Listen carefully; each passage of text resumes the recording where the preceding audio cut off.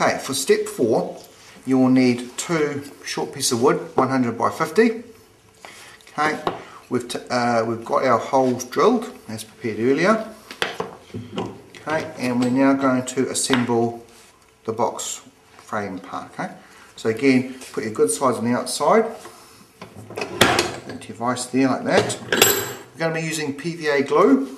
Now this is very strong wood, proper wood strength professional. It's not being watered down like stuff you guys use in classroom. This is literally bits of wood will rip off this. Okay, so we'll be gluing and nailing. Then we get one of our bits of wood, we line it up so it's all nice and flush. There's no gaps there, there's no gap there, so we're not doing anything dodgy like that, or like that, or like that. Okay, so we look all nice and professional. Line it up. Put your little 25mm panel pin in. Get your hammer and tap things in like so, like that. Okay, tap one in there.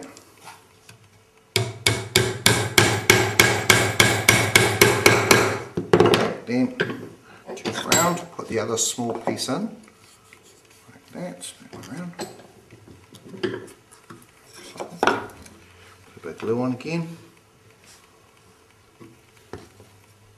Okay, and this is what's called a butt joint because we're butting it all up together, okay? So that's what we're building terminology. Okay.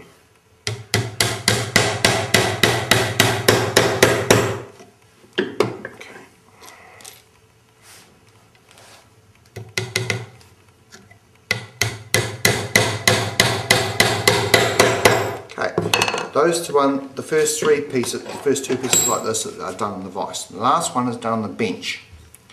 Now, when you're doing the last step, okay, we need to make sure our middle holes line up with our middle holes and our rear wheel holes, which are these ones here, line up with the rear wheel holes. Okay. If it's a bit wonky like that, we'll nail these ones in quite tight, then we'll just give that a little bit of a push and that will leave everything up, okay? So we'll do this one first. Like that. Okay. And we'll line this one for pro. So again, we're worrying about this one, we'll worry about that one later on. Okay, yeah, all the wheels in line. You can put a pencil down there like this, for example, and that can, and if it lines up, that's all good. You can do that with both holes, and that's what's called the pencil test.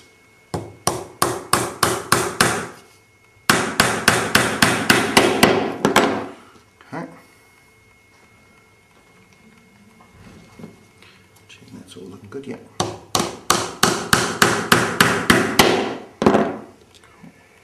Okay, so we've got our gap here, so it's sitting like that.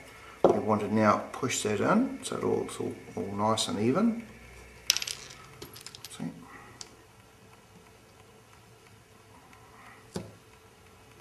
Okay. The reason why we do some pilot holes is because it stops the cracking of the wood.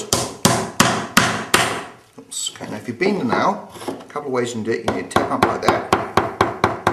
Okay, or you get some blunt nose pliers and pull them out if it's already damaged. Okay.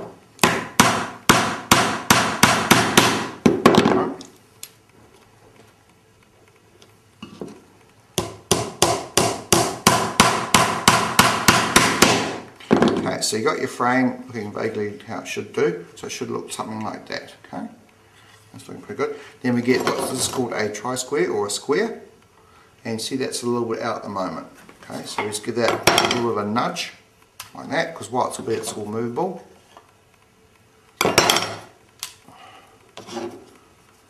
And voila, that's sitting all nice and square like that. Okay, check out the edges. Okay, all good. Okay, awesome, and that's 4.